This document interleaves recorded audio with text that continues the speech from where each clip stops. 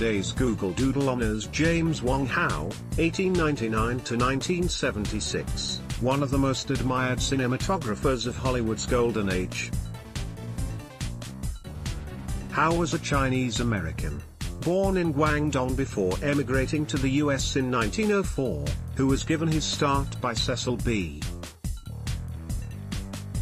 DeMille and overcame racial prejudice to become a master of his craft, winning 2 Oscars and working on some of Tinseltown's most important films from the silent era all the way up until 1975.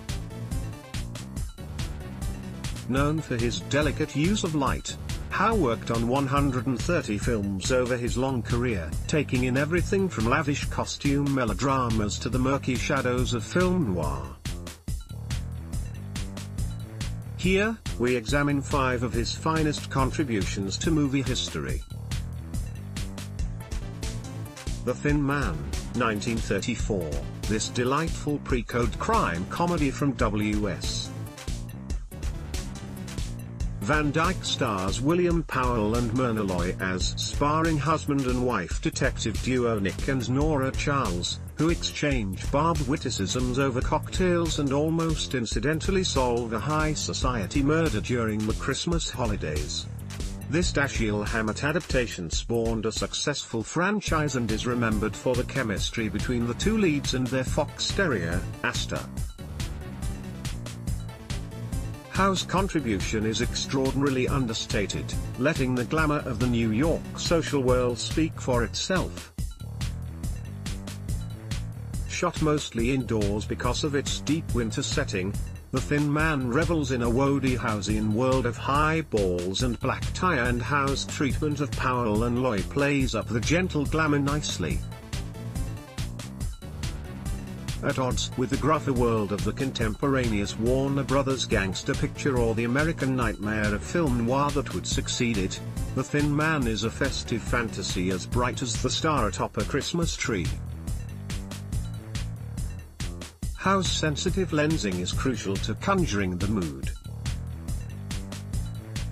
Yankee Doodle Dandy, 1942, one of the crowning achievements of the American musical, Yankee Doodle Dandy celebrates the life of songwriter and showman George M. Cohen and tough guy specialist James Cagney show another side to his talents, enjoying himself enormously as a song and dance man in the lead. James Cagney and chorus girls in Yankee Doodle Dandy, Warner Brothers /Coble/Rex/Shutterstock, an escapist ode to showbiz released as the US faced the prospect of joining the Second World War. Michael Curtiz's film is loud, brash and patriotic, filled with Broadway razzle-dazzle. Howe's camera is always at the service of the performances, following Cagney's hoofer around the stage during the musical numbers. The man's nuclear charisma and the costumes in particular are given every chance to shine. Howe's expert eye for the telling detail is crucial. Body and Soul, 1947, Howe himself had been a boxer as young man and well understood the draw of the sport. That made him the perfect choice to lens this drama about the rise and fall of pugilist Charlie Davis starring John Garfield.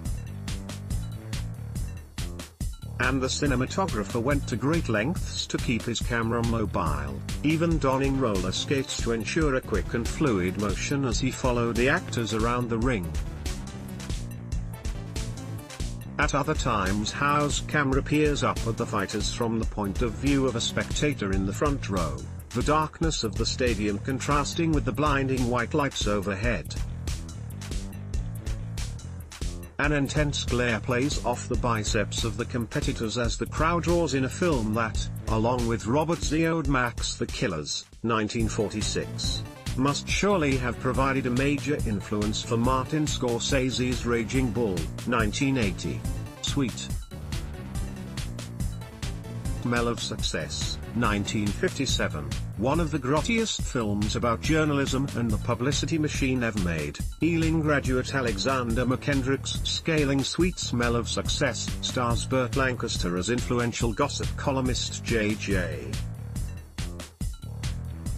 Hunsaker and Tony Curtis as his desperate fixer, Sidney Falco. Tony Curtis and Burt Lancaster in Sweet Smell of Success, United Artists /Coble /Rex /Shutterstock. This is perhaps the finest example of James Wong Howe's skill with shadow.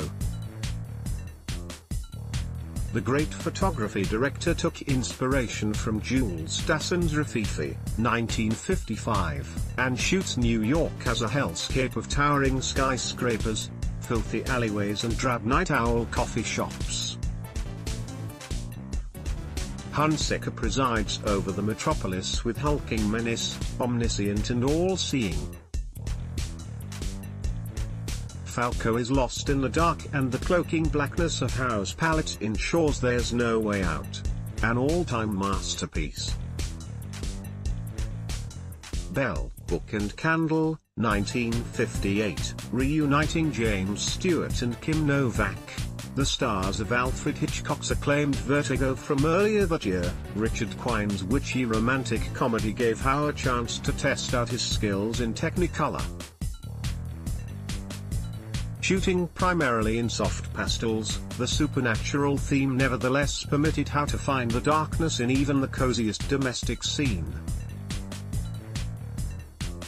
A close-up on Novak's face as she hypnotizes Stewart with her cat pie whack. It is typical of his decisive approach. The film may not quite be the classic its predecessor was, but it did inspire the hit TV sitcom Bewitched. More about Google Doodle. James Wong Howe Hollywood cinematography reuse content.